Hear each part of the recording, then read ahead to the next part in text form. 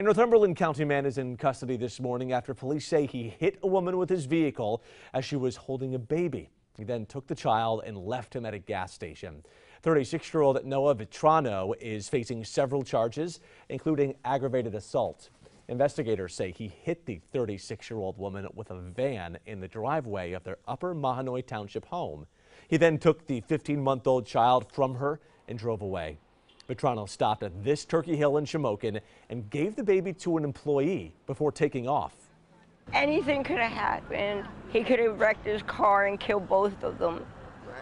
Or worse, killed both of them and somebody else. Both the 15-month-old and his mother were taken to the hospital. There's no word on their condition this morning. An update